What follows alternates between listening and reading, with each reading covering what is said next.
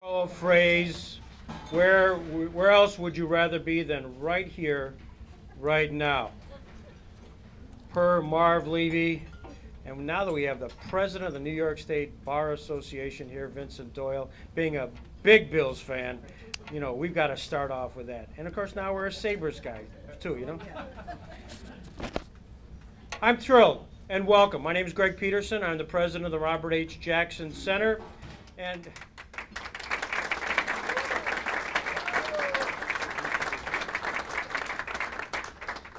welcome to the Robert H. Jackson's annual Robert H. Jackson Society Dinner. This is a time to pause, to reflect, to celebrate, recognize where we have come from, recognize where we are today, and we will be hearing from our chairman of the board, Stan Lundeen, shortly about where we are going. So that's all very exciting.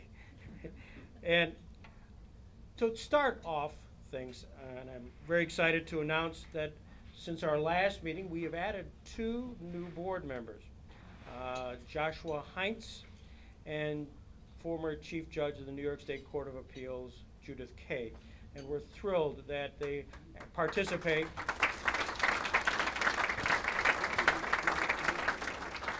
They've been participating heavily in various forms with the Jackson Center, and it's just part of the process here where we started off in 2001 with a dream, a few people who paused, reflected, and thought it would be wonderful to advance the legacy of Justice Robert H. Jackson, a man of this area, to Carl Kappa, Betty LeNay, the Gebby Foundation. Those were the folks who had the original concept, the original thought processes, and it's been developed now 10 years later to where we have a dinner of this size and have an outreach with board members who are on an international level. It's really quite remarkable and certainly a testament to Robert H. Jackson. Over this time period since last year, sometimes you just got to reflect on those who are part of our world and who have passed away. And some Nuremberg participants who've been here, Alan Dreyfus, Ray Daddario, part of Robert Jackson's world at the Supreme Court. Murray Gardner died just 2 weeks ago. And Noreen Prettyman, Barrett Prettyman's wife, who's been intimately involved with activities not only here but with the Supreme Court Historical Society, passed away as well. I do want to have a moment of silence for one additional person, and that person is one of our founders. We would not be here in many forms or fashion if it weren't for Betty LeNay. Betty LeNay was a founder. Betty LeNay was an active participant here at the Robert H. Jackson Center, and she was right with us in lockstep throughout her life, and she passed away recently. So if we can have just a moment of silence here at this meeting.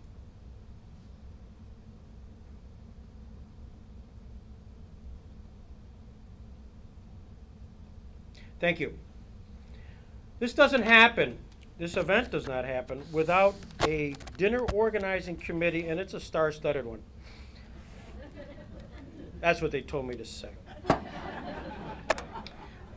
Linda Hall, John and Juanita Jackson, Raleigh and Jane Kidder, Doug Manley, Kurt and Joyce Seckler, together with the staffs, are the folks that laid out this event, laid out the food, probably poured the drinks, collected the tickets, made the phone calls and everything. But to them, I want to say a hearty thanks for pulling this all together.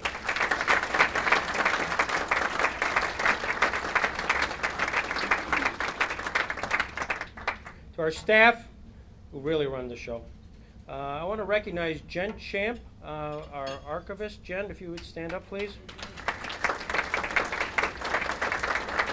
And I think last time, I don't, correct me wrong, but we got something brand new, Jen, since you last did our last meeting, a dependent, right? Yeah, it was about 9 months pregnant. So she and her father and the child are all well, by the way. Thank you. Rich Fisher, I don't know if Rich is here. Teresa Nelson. Teresa, if you'll stand and be recognized.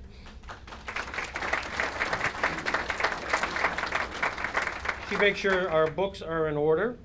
Megan Sorensen. Megan is our Director of Development and Communications.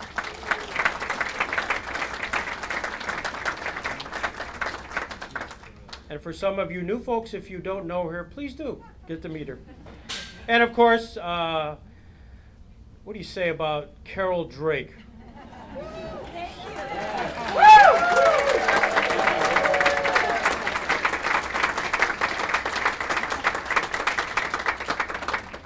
One of those folks that you know her, we love her, she's the best. We've had quite a year, we've had quite a week at Chautauqua. And this is all part of the continuum of activities here at the Robert H. Jackson Center. I want to pause and just recognize the wonderful relationship we have with Chautauqua Institution. Chautauqua Institution has been a great collaborator with the Jackson Center and a variety of activities here, a variety of activities on the grounds. And just by example, this week, to give you a sense, we've had a program as part of the special studies program entitled Nuremberg and the Holocaust. Doug Neckers and Eli Rosenbaum have collaborated to put together this incredible week, and which has included John Barrett leading off. We had an interview with Father Moritz Fuchs, Robert Jackson's bodyguard, on Tuesday. Eli Rosenbaum wowed them today, and we'll introduce Eli a little bit more later. David Crane is speaking tomorrow. He's on our board, and we'll be talking about, was it thugs? Diamonds, Guns, and Thugs. There's a title. So he'll be speaking tomorrow. And this all happens, by the way, at 9 o'clock at the Herbert Church as part of the special studies. And of course, Doug Neckers will be talking on Friday on IG Farben. Last night we were privileged to have Sandra Schulberg with us. Is Sandra here? Yeah. Oh, there she is. Stand up, Sandra. Big show.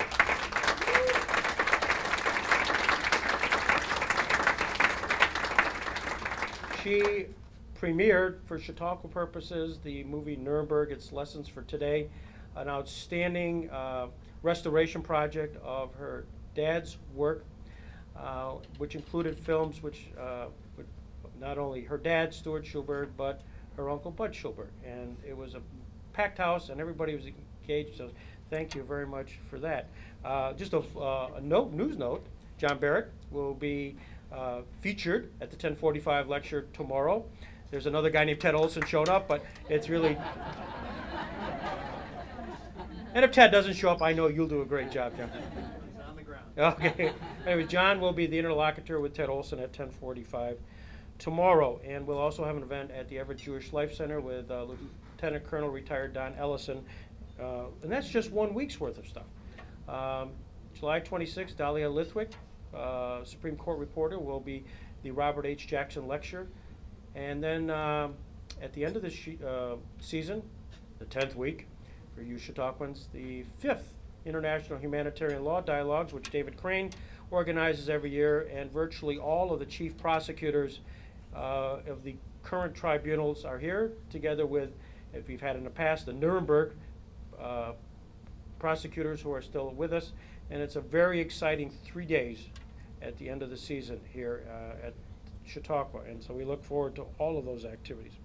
And we're just, again, continuing on a legacy which really started back in 2001, which saw Dan Bratton from Chautauqua Institution. In case you wonder where this connectiveness with Chautauqua began, Dan retired as the president of Chautauqua and took on the role as executive president or executive director here at the Robert Jackson Center, and unfortunately, untimely death. But during that time period, really wrote out our mission, our vision, and which we live and are true to through today. Then we had Raleigh Kidder. Raleigh's here. Raleigh, why don't you stand up, because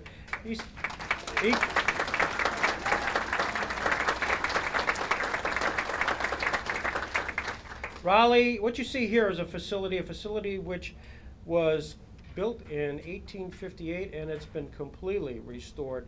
And Raleigh Kidder headmanned that whole project from beginning to end. So what we have here, including air conditioning downstairs, for those who have been here long enough at the Jackson Society will remember dinner is where we would be sweating profusely. And we still have images of Jeffrey Stone, who really perspired. Hey, poor Jeff. Remember that? Jeez. Jeff would like to come back. Then after Raleigh, we had Don Greenhouse, and Don kept when Raleigh retired, Don kept us. So Don, if you'll stand up and be recognized.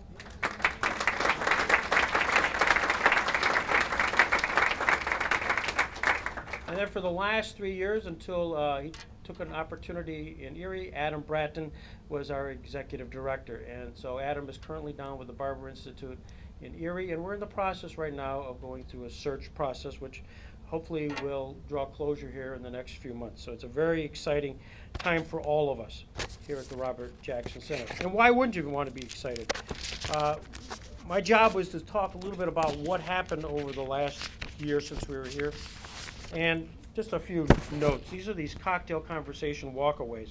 The Jackson Society, members of which you are a part, is at the highest level it's ever been. And I thank you. I thank you for your support in the past, and we look forward to your support in the future. Donors. People ask us all the time. Numbers of donors, not necessarily Jackson Society, people who are writing checks, getting involved, is at the highest level it's ever been. We had 750 separate donors give money to the Jackson Center last year. All in all, we raised approximately $750,000 for the benefit of the center in 2010. Why did they do so? Principally because there's a sense of Robert Jackson. Robert Jackson being, as John Barrett will say, a blue chip individual who's got a relevancy today. It's not just somebody who had died in 1954 and we pause and reflect on that short period of time. In fact, this is somebody whose legacy continues to live today, whether it's the activities of what's going on at the Supreme Court, activities that's going on in the International Criminal Court and international tribunals, activities which are going on in a variety of other settings. And we've had, over the past few months here, individuals who have been talking about various aspects of the Robert Jackson life. For example, Judge Raeed Juhai, who was the chief investigative prosecutor of the Saddam Hussein trial, was here. David Crane participated up at the Albany Law School for a Justice Jackson lecture. We've had Gail Jarrell, who was the biographer of Robert Jackson, who did a youth biography here. We've co-hosted events at the New York City Bar with Law, Justice, and Holocaust, Lessons for the Court of Today, which John participated in. We have had special studies lecture series. In fact, we were on C-SPAN. David Shribman, Eli Rosenbaum, Ken Heckler, Doug Neckers were all part of a program last year at this time. Phil Donahue, as you recall, gave our keynote address here last year based on his experiences with the West Virginia versus Barnett case. Our Robert H. Jackson lecture with Jeff Schessel. Our 4th International Humanitarian Law Dialogue, Crimes Against Peace, the Crimes of Aggression in the 21st Century, occurred. We had our 10th anniversary celebration at Chautauqua Institution, which was a magic moment. And if you want to see me get fried big time, you can come and turn on YouTube, of which, by the way, we just hit our 1 millionth hit. But anyways, Mark Russell took me to task. And so if you ever want to feel humbled after 10 years of work at the Jackson Center, it was good. But Mark did an outstanding job, and it was an outstanding evening with well over 300 participants. And we've also had the monumental event at the New York State Bar Association, the Stephen Kay Lecture. Again, John Barrett presided that, and Chief Judge Kay was glad to sponsor that. We've had Young Authors Series, Jane Yolen. We even had an event on Woodstock here. Woodstock, the music of the First Amendment. You might ask, what's that got to do with Jackson? Probably not, but there was a lot of lawyers and we had a lot of fun. And I had a chance, I love to interview. And as you get to know me, Vince, you and I will be interviewing before it's over. The lead singer of Three Dog Night was here. Now, he got a Jackson brochure, he held a Jackson book. That was close enough for me. Annually, we get together and we also show for 2 days worth of packed house of students a movie, an Emmy Award-winning movie, Follow the North Star. And we did that again this year. And Aaron Beckwith, age 97, who won that Emmy Award in 1962, I believe it is, here today with his wife, Mildred. And I want to pause and just reflect on the fact that they've been married 73 years. So to Aaron and Mildred Beckwith, please.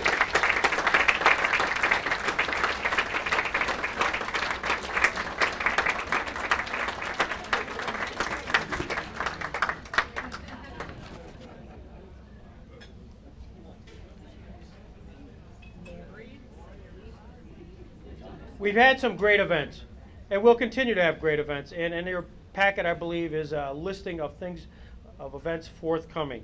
It's just very thrilling to be part of the Robert Jackson Center, and I thank all of you for permitting me to be part of this for the last 10 years.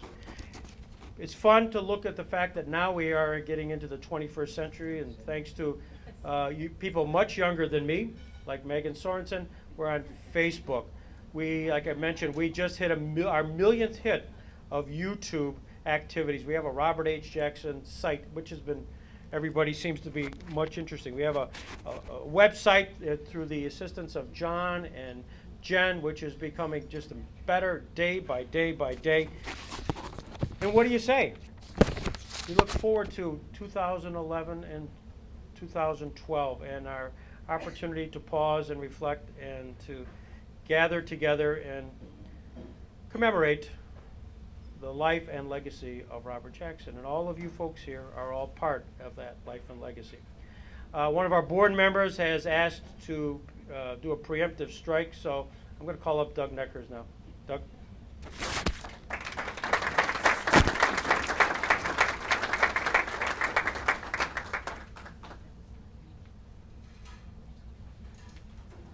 I want to thank Greg. You know, it's very tough for a chemist to get a place in the sun with a whole bunch of lawyers. And, you know, so here I am behind a lawyer and understand a recovering politician follows. He calls himself that. So, but anyway, I wonder, you know, how many people in this room actually saw Bob Jackson alive? I did. Anybody else? What do you, oh, well, Tom, of course, you did. But anyway, what do you think that Robert H. Jackson, Bob Jackson, to those who lived in Chautauqua County, would think if his image was being so beautifully built by a 100-octane Swede, Greg Peterson?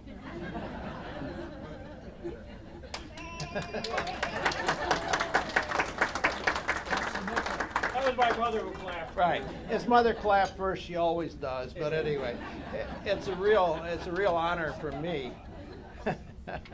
It's a real honor for me. I am a native of Chautauqua County, and I am a native of this part of the state.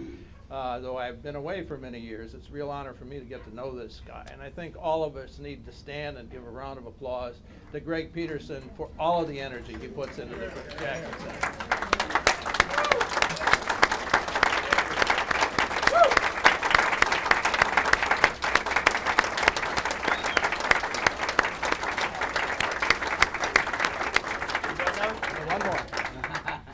One more. There are some people that volunteer around here that are here more than they're at their real jobs. One of whom is Randy Sweeney. I don't know where Randy is. There, I see him back there. Randy. Randy spends an awful lot of time here, and so does Jeanette Carlson, who I don't see this evening. But I thought it appropriate also to say something about Jamestown. Jamestown has adopted the Robert H. Jackson Center. They've been pushed into this adoption. It's one of those things that they had to do. But Jamestown has adopted the Robert H. Jackson Center in a way that small cities around the United States with decaying manufacturing activities could well afford to emulate. This is a role model. When I bring people from Toledo to Chautauqua, I make sure that they come to the Jackson Center to see what can be done in a small town with a lot of energy and the enthusiasm of all of the people that are around the Robert H. Jackson Center in a year. So I want all of us who are not from Jamestown to give those people from Jamestown who are really making this happen a round of applause in their honor. Thank you very much.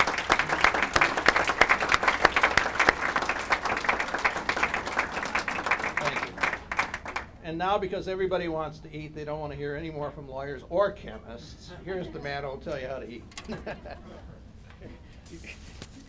I don't have to teach you how to eat. I think we're all done well on that. But I do want to recognize the board members, and these are the really special people of your Robert H. Jackson Center.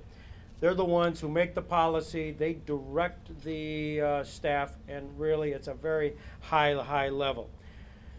I'll read to those who are unable to be here, just to give you a sense as to who's on our board. Jeanette Carlson, Tim Goodell, Joshua Heinz, who I mentioned has just joined us, Melissa Jackson, who is Justice Jackson's granddaughter, Chief Judge Judith Kaye, E. Barrett Prettyman, who was Robert H. Jackson's last law clerk and was on the phone with us today, and Joe Zanetta, who is our Vice President of Philanthropies in California.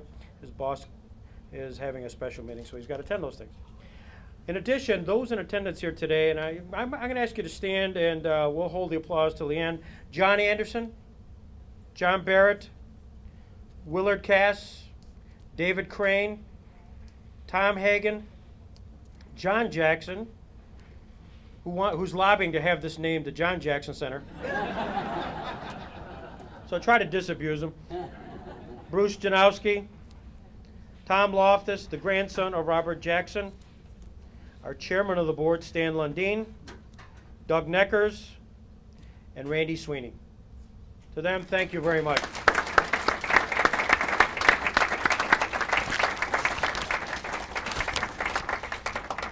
The most important instruction I have is this. For dinner, 2 areas are alike. I assume this area and that area. There are 3 stations at each end. 1, 2, 3. And there's a menu on your table. Wait for the staff, and they will dismiss the tables to come eat. That is the last word. Thank you.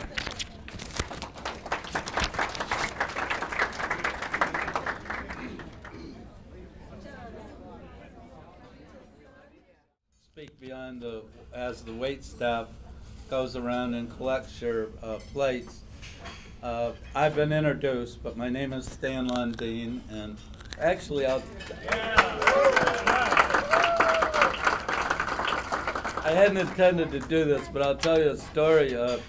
I had a really interesting time learning about all of New York State, being a country guy from up here. And I was out on Long Island representing the governor one day, and everybody was mad about one thing or another. And I had one dinner speech to give, and we were running late, and I knew the worst thing you could possibly do is come, and if the crowd has already finished their dinner, is come and eat in front of them.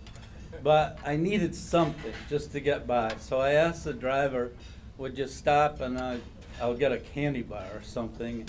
And I walked into this gas and go place, and this very attractive woman said, "You must be Stan Lundeen." And I said, "Yes, I am." And, "How did you know? Did you see me on television?" And she said, "No."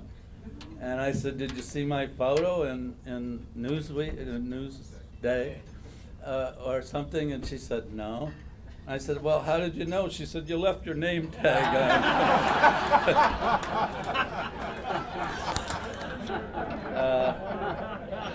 There were a lot of humbling experiences like that in my public life. But when Bob Jackson was practicing law here, during most of that time, Jamestown mayor was a guy named Sam Carlson. And I think Sam was mayor for 24 years. And I don't know if this is true or not, but the legend locally was that he had a ghostwriter. And Sam would read the speech, and at one occasion, I think it was at one of his inaugurations, he's reading this speech, and he stopped after a sentence, and he says, "Yeah, well, I agree with that too." So I'm gonna, if you'll bear with me, both because it'll be more accurate and perhaps brief, I'm gonna read the speech tonight. I don't usually do that. First of all, I want to thank all of you for 2 separate reasons. One, because you've obviously given generously to the Jackson Center, and 2, because you're here tonight. I think it's very important that we gather, those of us who support the work of the center, that we gather at least once a year to assess where we are, where we intend to go, with this fantastic legacy and supporting the principles that Robert H. Jackson stood for and how important they are in the world today. Actually, last year we gathered twice, you'll recall, because we're celebrating our 10th anniversary, so we had that memorable roast of Greg Peterson by the inimitable. But tonight's Jackson Center dinner is, our society dinner is back to the summer tradition where we have once a year this dinner, thanking all of you who have contributed and hopefully will contribute. The Jackson Center is making great strides to continually expand our programming, and particularly in the area of education. In the coming year, we have new teacher initiatives that the board just reviewed today, and I think the educational mission of the center is going to be even more important than it's ever been before. We'll have summer workshops, traveling exhibits, online learning tools, and of course, our digital archives are used by students and scholars around the world to continue to be a growing resource for study, along with special exhibits and offerings in this beautiful facility. We're consciously reaching out to similar-minded institutions. We just, I think Greg mentioned, had a great event in Cleveland, and we intend to follow up with that with an event in Erie, Pennsylvania, one in Buffalo, and in New York City before this year is even over, to have an impact on the national and international stage. This reach is limitless when you think about our online presence. There's an ever-growing online community, such as our Facebook page with fans from over 30 countries, our YouTube channel with videos that exceeded 1 million hits, that Greg might have also mentioned, and a Twitter feed with in-the-moment news items, and a website with over 2,000 visitors a day. So our reach is even greater than ever before, and we're continually working on it. We are in a search for a new CEO, and it's progressing steadily. I'm very sorry that our Vice Chair, Joe Zanetta, couldn't be here today. He wanted to very much, but he's chairing that search and doing a great job, and we have both board members and some other supporters who are involved in that, and I'm convinced that we're going to find an executive that will lead us to an even brighter future in the coming weeks and months. And that will complement the work of our fellow directors, and especially our leader, Greg Peterson, who will continue to be our leader. Whether he has the title of president or not, he will continue to be our leader, at least when it comes to the programming of this center. He is irreplaceable, in my opinion.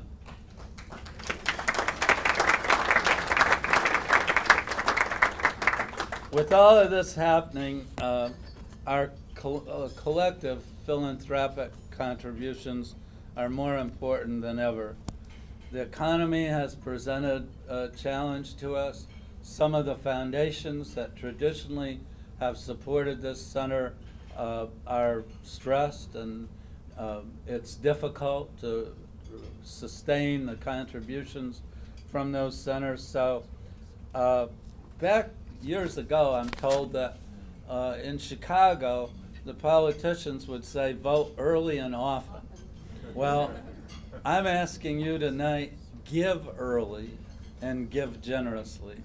We need your contributions before the end of the year.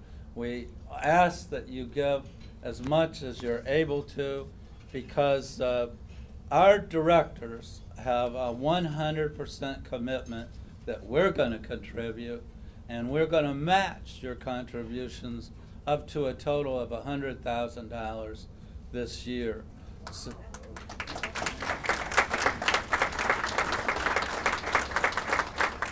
we will retain our $500 amount for Jackson Society membership, but we're also looking at creating thresholds of $1,500 $5,000, $10,000 contributions, and we hope that we'll be able to find some people who are able to contribute. So as we enter the next 10 years of the center's life, I'm very optimistic. I'm very positive. I think this is something of a transition year, but we're going to be positioned much stronger as we go into 2012 and beyond. And so I want to thank you again for generously supporting this organization and its mission. I know that you'll rise again to meet the challenge with enthusiasm and benevolence. And so I thank you in advance for your commitment and your contributions to the Robert H. Jackson Center.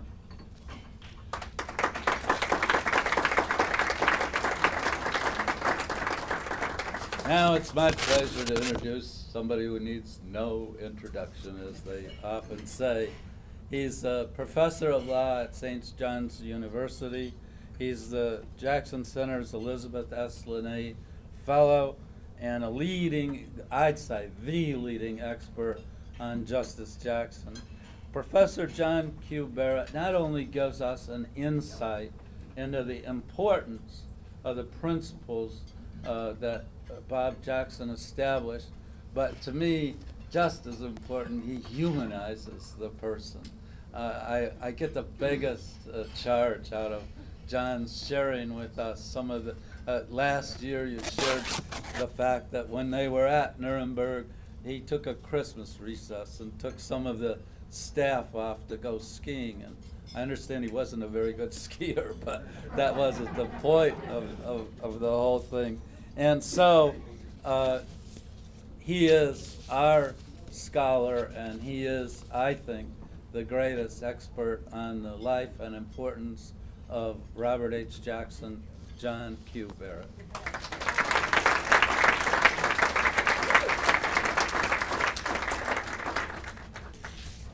Thank you very much, Stan, and deep thanks to each of you for what you do for the Robert Jackson Center. There is no assembly in the many populations that are Jackson assemblies that's more vital, significant, and committed than this group right here. Of course, you're geographically at Jackson Ground Zero, but you are financially, emotionally, intellectually visionaries that are leading really a world appreciation that will only continue to grow. You have, I hope, many investments, and with life's up and downs and recent markets, maybe some of them aren't surging, but you are investors here, and your rate of return is Madoff-like,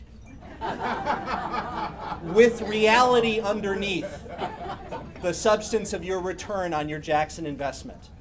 This life, this name, this body of work, this legacy is not just a growth stock. It is at the top of its potential in reaching domestic and international, youth to senior, law to horseback riding, you name it, audiences. And that's what your investment to date and your future generosity and your emotional commitment to this makes possible. Now, my topic this evening is to take you to this room and this photographed occasion. We are in the 65th anniversary year of the International Military Tribunal proceedings at Nuremberg. And July 26th will mark the 65th anniversary of Justice Robert H. Jackson's closing statement at Nuremberg. That's this room. As best I can surmise, this is the courtroom rising as the judges take the bench on that July 26, 1946.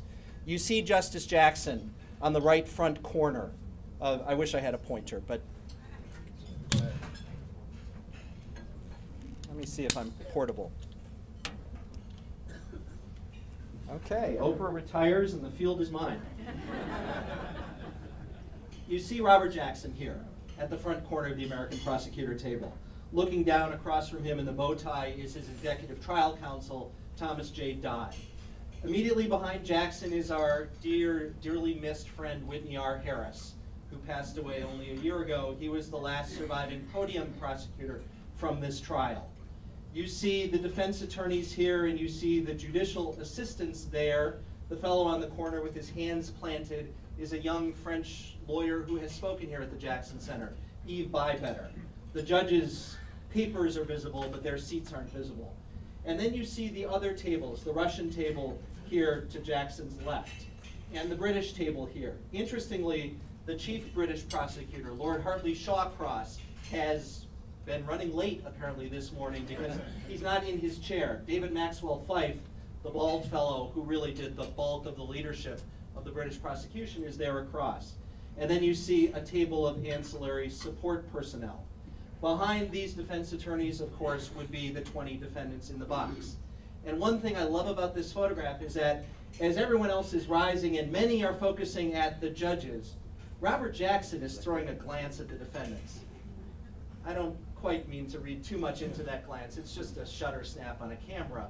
But I do see him sort of saying, I'm about to come at you for the last time and sum up what we have proven about your culpability for crimes beyond the scale of any crimes in human history.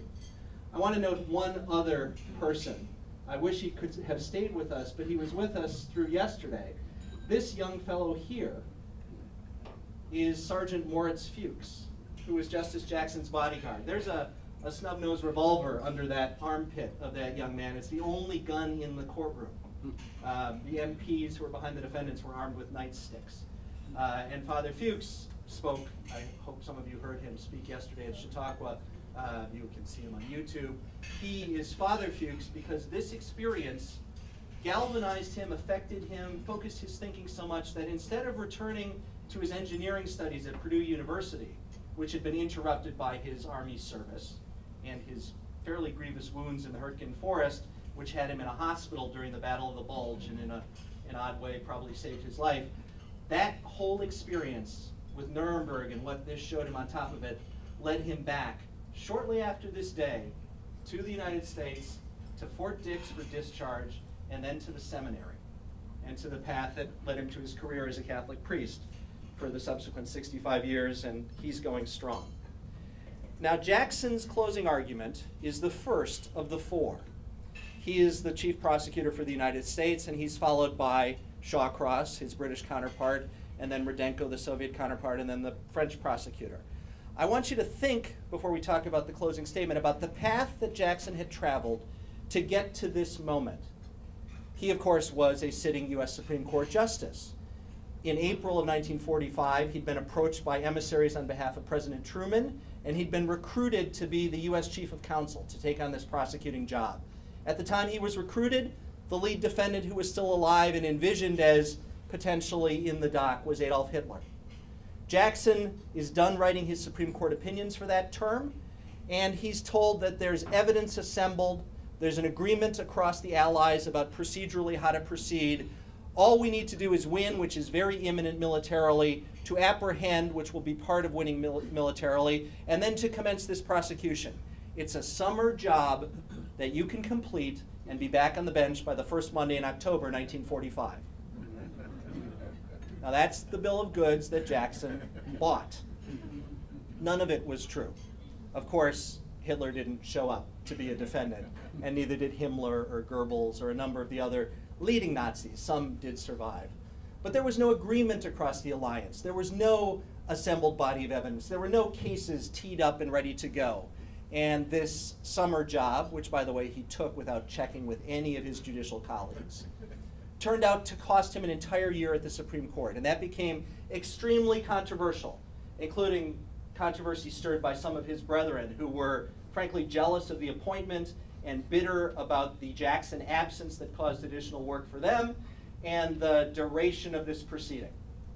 So he's losing a year of his judicial career to do this thing. This thing begins with the diplomatic job of the summer of 1945, negotiating, hard negotiating, across the four-sided table at Westminster Abbey to reach the London Agreement, which is the procedural commitment to do this in a way that squares with a sense of fairness.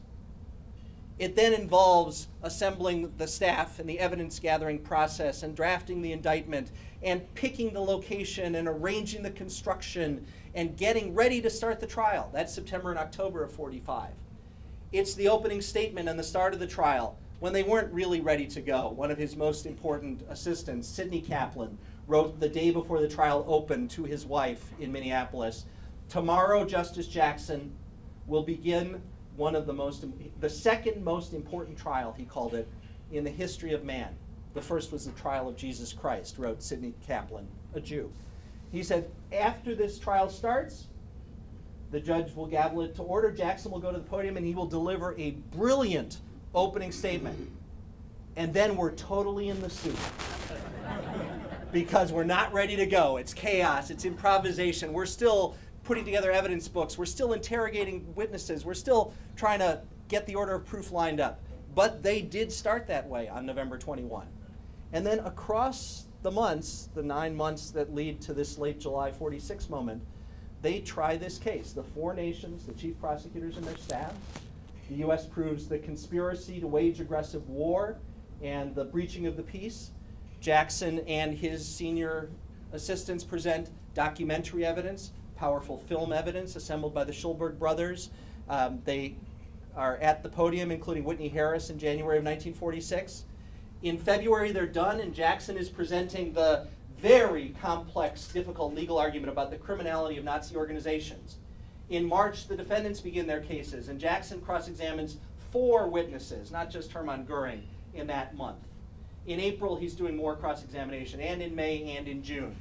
He's also managing the diplomatic facet of this, which involves coordination not with just the 3 allies, but the 18 other small nations which were signatories to the London Agreement and subscribed to this and really were part of what was being vindicated by the Nuremberg prosecution.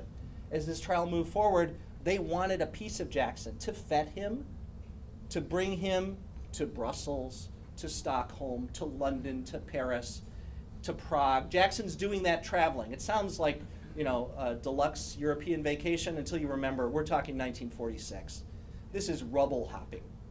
And he's writing profoundly moving, powerful speeches explaining to those audiences what's being done legally and factually to vindicate what they had experienced as victims of an aggressive war. And then, just to add a domestic flavor to it, in April of 1946, the Chief Justice of the United States, Harlan Stone, had dropped dead. And Jackson had briefly been chosen by Harry Truman to be the successor, and then had been sabotaged by an incredibly dirty domestic campaign, which didn't much bother Jackson in terms of the Chief Justice-ship, contrary to some accounts you might read. What a terrible job to be the chief of that crowd was really his view. But to be done dirty, to have people trash him falsely, got under his skin in a big way. And after a new chief had been appointed, Jackson, with perhaps poor judgment, opened up publicly on some of his brethren to defend his good name. And then, of course, he's got to pull this all together.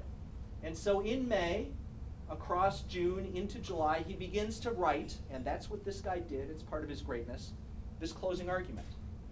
He does it the Jacksonian way, fountain pen, yellow pad, and a lot of those pieces survive. And then scissors, and they were short on paste pots, so there are stories of scraps blowing around when windows were opened and so forth. But it's assembling pieces, it's getting script typed, it's marking up typing, retyping, etc., etc. He's working on this summary of the biggest, most important evidentiary presentation prosecutors have made in human history.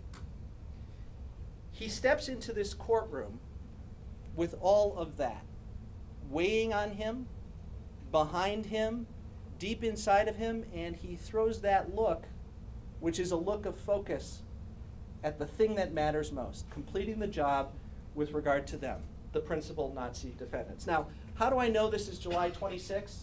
There are lots of photos taken by lots of people. I know it because of this. Anna Harris, Whitney's widow, had a lovely phrase. She referred to him as perhaps the second most handsome man in the courtroom. And she's right about Whitney's good looks. This is Whitney. That's Stuart Symington. What's he doing there? Well, the answer is he's not on the staff, but he is the secretary, the assistant secretary of the Army. and he's on a tour. And the one and only moment he's in the courtroom happens to be this VIP day. So when you see Stuart Symington, subsequently United States Senator, you know you're looking at July 26.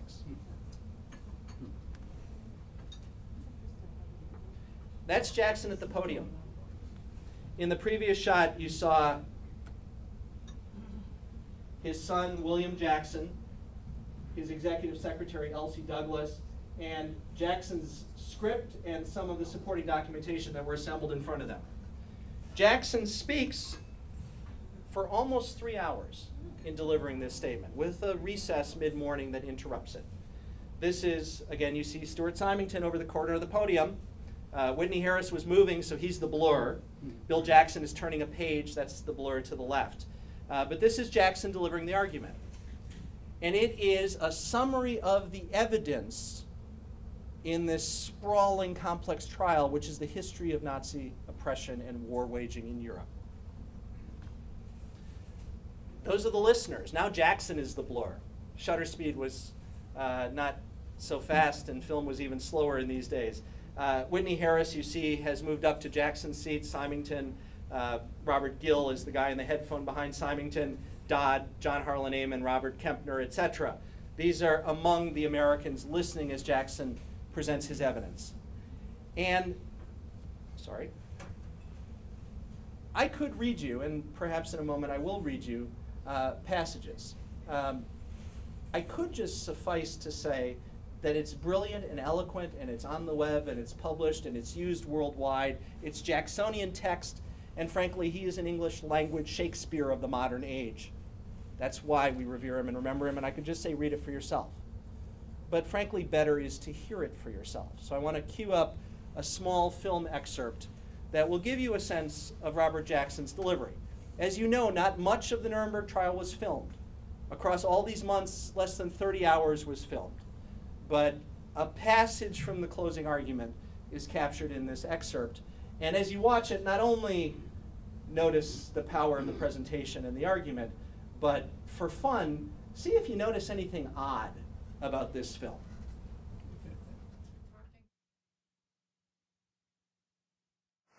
Mr. President and members of the tribunal, an advocate can be confronted with few more formidable tasks than to select his closing arguments where there is a great disparity between his appropriate time and his available material.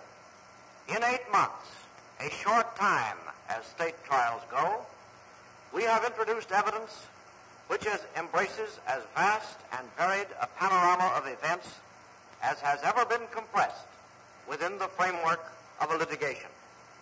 It is impossible, in summation, to do more than outline with bold strokes the vitals of this trial's mad and melancholy record, which will live as the historical text of the 20th century's shame and depravity. It is common to think of our own time as standing at the apex of civilization, from which the deficiencies of preceding ages may patronizingly be viewed in the light of what is assumed to be progress.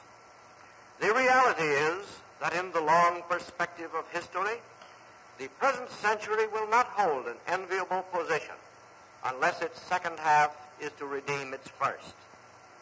These 20 years in this 20th century will be recorded in the Book of Years as one of the most bloody in all annals. These men saw no evil, spoke none, and none was uttered in their presence. When we put all of their stories together, this is the ridiculous composite picture of Hitler's government that emerges.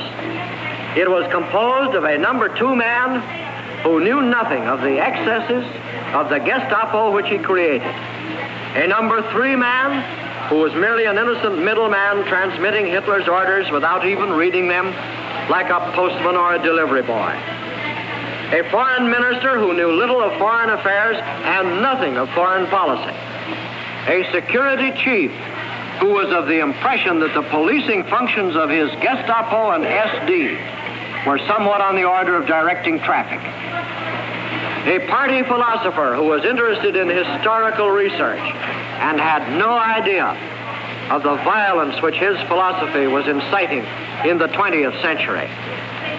Now, this may seem like a fantastic exaggeration, but this is what you would actually be obliged to conclude if you were to acquit these defendants. This was the philosophy of the National Socialists. When for years they have deceived the world and masked falsehood with plausibilities, can anyone be surprised that they will continue the habits of a lifetime in this dock? Credibility is one of the main issues of this trial. Only those who have failed to learn the bitter lesson of the last decade can doubt that men who have always played on the unsuspecting credulity of generous opponents would not hesitate to do the same now. It is against such a background that these defendants now ask this tribunal to say that they are not guilty of planning, executing, or conspiring to commit this long list of crimes and wrongs. They stand before the record of this tribunal as blood-stained Gloucester stood by the body of his slain king. He begged of the widow, as they beg of you, "Say I slew them not." And the Queen replied, "Then say they were not slain, but dead they are." If you were to say of these men that they are not guilty, it would be as true to say that there has been no war, that there are no slain, that there has been no crime. Extremely powerful words. One way to be the modern Shakespeare, of course, is to know your Shakespeare. And that was Richard III. And Jackson wrote that from memory in his first draft. There are apocryphal stories of him asking people to get the collected works of Shakespeare. That's baloney. Jackson learned his Shakespeare right here in Jamestown, and he carried it with him to Nuremberg. He had plenty of luggage, but this was not a physical article. It was something that was part of his intellectual greatness without a day of college, thanks to the Jamestown High School and Mary Willard. Now, that film clip in the second half compiles various pieces of film, some of which have nothing to do with July 26, 1946. The first half, however, is what I wonder if you looked closely at and noticed anything odd about. It's reshot. Different tie. His tie changed. Mr. Doyle spotted it. Trial lawyer, fact spotter. Jackson is a long necktie guy in the real photos, and that footage shows him standing wearing a black tie, a bow tie. Indeed, he was wearing evening clothes, and if you look closely at it, you notice something else odd. The British prosecutors all apparently were legless, because behind him you see only chair legs and no human feet. And what's the explanation? That wasn't July 26th either. A couple of days after the Jackson closing statement was concluded, word reached him that the Army Signal Corps, or whoever was supposed to be on the job, had filmed not any of his closing statement. And although he had another pressing engagement, and I will come back to that evening, for which he was already attired, that created a priority to go down to that courtroom and reenact it, to dummy it up. And so that is Jackson on the night of July 29th, dressed for a social occasion, rereading some passages for cameras to create newsreel footage, and luckily for us, historical footage. Now, the night of July 26th, Jackson had a quiet night, actually. He was, of course, going to be seated and attentive. Shawcross was doing his summation the next day. But the younger fellows went out, and I want to show you this July 26 evening photo. Bill Jackson is at the back left corner of the table, and two up from him on the left side, chin raised and smiling, is our dear friend, much missed, Henry King. Bill Jackson and Henry King had been college classmates at Yale. And Henry King was a you-rah-rah Eli, and he organized this Yale at Nuremberg reunion dinner at the Grand Hotel. And so that's their gathering. You can see the only tuxedo is the, frankly, probably desperately poor German fellow who was serving as their waiter. It was probably a very scruffy tuxedo, and whatever scraps of food and tips and cigarettes he went home with was probably abundant riches in the circumstances of his life. 3 nights later, July 29th, Jackson hosted his goodbye party. He was about to fly back to Washington. The case had been bifurcated, and the organization's part of the case was being finished and summed up in August. These individual defendant summations were closing July, and Jackson was going home to get ready for the new Supreme Court term. He threw a big party at his home. I'm sorry, not at his home, at his VIP house, because he really invited everybody. And you can see some women in long dresses. But the fellow in front, maybe the handsomest man in this room, with a drink in his left hand, is Whitney Harris. And I was delighted to find this photo and show it to Whit a couple of years ago and say, do you remember this? And it was actually 2008. Whitney's health was failing.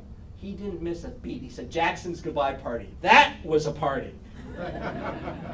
And I said, who's your buddy? And Whitney paused and he looked at it, kind of thought. He said, it's a Russian. I have no idea what his name was, but boy, could that guy drink. Robert Jackson left the next morning, and he flew back Nuremberg to Paris, to the Azores, to LaGuardia, sort of Fort Totten, and then to National Airport. And that's his return to American soil. He'd been away since September of 1945.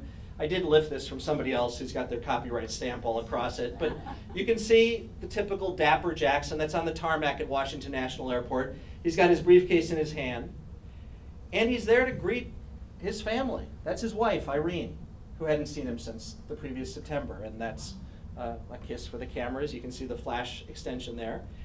And that's his full family. Irene, after the kiss, got to put her incredible hat back on. It's Fergie daughter-like, almost, I would say.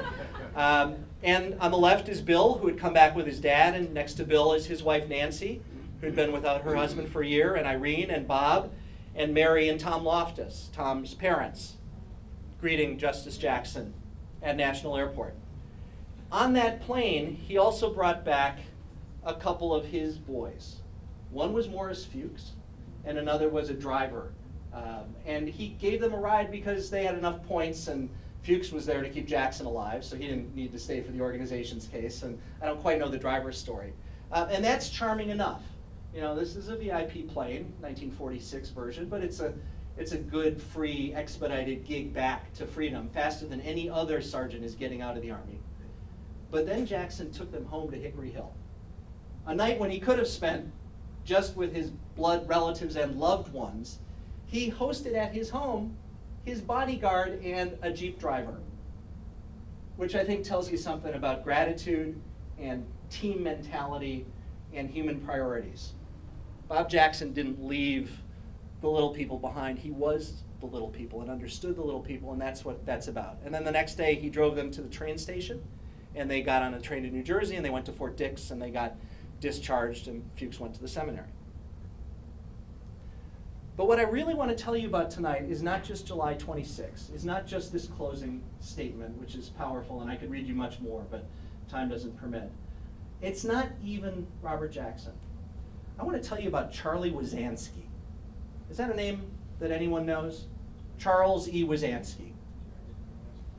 In his time, he was one of the most distinguished federal district court judges in the United States. He was appointed to the U.S. District Court in Boston by Franklin Roosevelt in 1941, and he lived and served a very long time. And when he was young enough, he was a mentioned name for various promotions. He turned down the First Circuit. He liked trials, wanted to be a trial judge. This appellate court stuff was too arid and intellectual for him, although he was a great intellectual and a writer. And because he never went to the First Circuit, the kind of Supreme Court mentioning stopped at a certain age. But before all of that, Charlie Wizanski was a New Deal lawyer. And he had worked closely with Bob Jackson. The years 1935 through 1940, as Jackson's rising from Assistant Attorney General to Solicitor General to Attorney General to Supreme Court appointment, involved lots of litigation, high stakes, high pressure, constitutional litigation. And Charlie Wizanski is part of a team that often is working alongside other teammates that include Ben Cohen, probably the most brilliant lawyer of the century, Tom Corcoran, Bill Douglas, Bob Jackson, Charlie Wizanski, and others. The most famous of the moments is 1937. Of course, the court-packing spring. when the Social Security Act, massively popular, massively controversial New Deal legislation, is being argued before the Supreme Court. And the attorneys who split that oral argument in the Seward Machine case are Bob Jackson, Assistant Attorney General, and Charles Wyzanski, on detail from the Securities and Exchange Commission, of all places, to the Solicitor General's office.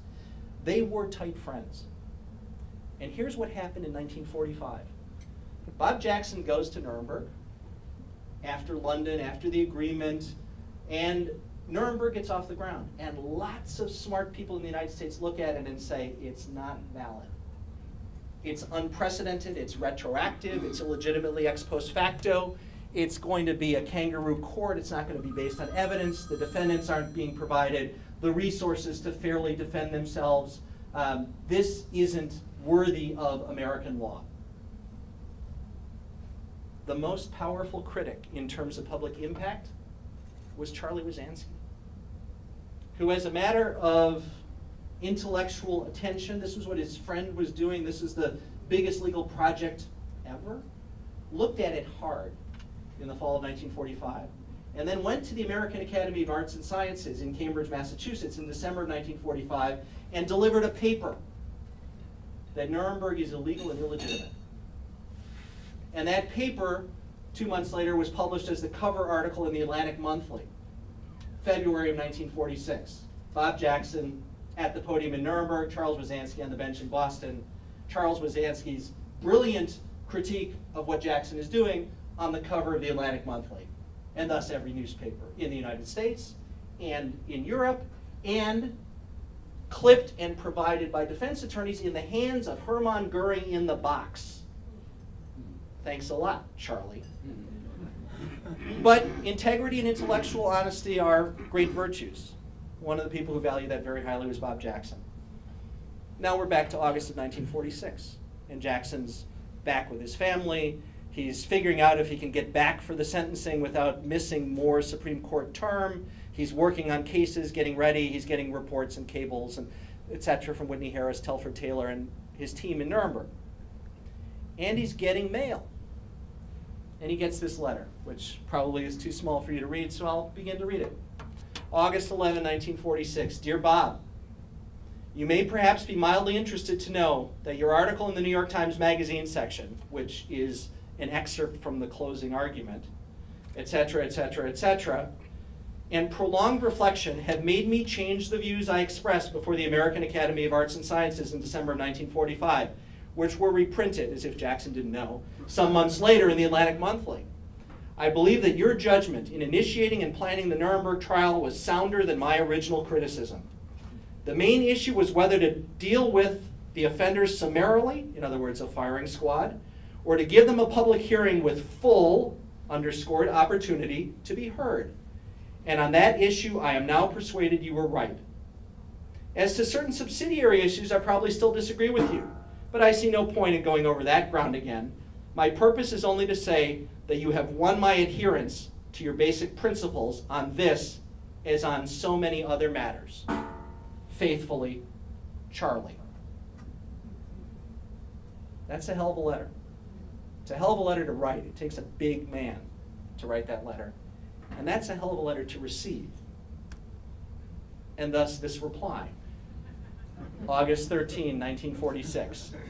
Dictated, typed, but really I imagine Jackson drafting and redrafting and getting his wording exactly right. My dear Charlie, few letters have ever given me more satisfaction than yours of August 11. I have believed intensely in the Nuremberg trials and in you. And I felt that the general purpose of the trial was one that you certainly would approve of if you were familiar with the whole picture. Dr. Gluck himself, who you credit with having helped to convert you, is a convert. Gluck of Harvard Law School had been on Jackson's staff, become disaffected, left, become a critic, and then kind of come back to being a supporter. As you know, in his first book, he was opposed to trying defendants on account charging aggressive war. I may say that this is symptomatic, for at the beginning of the trials, many of the European powers were standoffish about that. As they went on, the trials, and unfolded the story, they became cordial, the European spectators and evaluators, and towards the profession in Europe manifested its approval in many ways. And now, after a couple of paragraphs where he talks about how the defendants were able to put on a genuine defense and the legal sufficiency of the evidence, Jackson continues, "Of course, it is hard to say what importance will be accorded to the Nuremberg trials." And at this point, I think Robert Jackson can be described as not just writing to Charlie Wizanski in Boston, but as writing to history and writing to us. In some way, perhaps writing to the audience that is Robert Jackson's audience today. "It is hard to say what importance will be accorded to the Nuremberg trials, but certainly our military victory is a sterile one if we cannot point to some moral victory which compensates for the enormous moral and material injury done by war." And then he concludes, "The nations," meaning the world, "have agreed on a set of principles," this is page 2, I'm not showing you this, "of criminal law and have cooperated in their application. If their acceptance becomes general, it would seem to constitute a moral victory which would make the sacrifices," meaning the military and civilian physical sacrifices, "worthwhile. If we do not find that in Nuremberg, I don't know where we shall look for it." That's a kind of vision that's greater than the incredible vision that Charlie Wizanski put on the trial.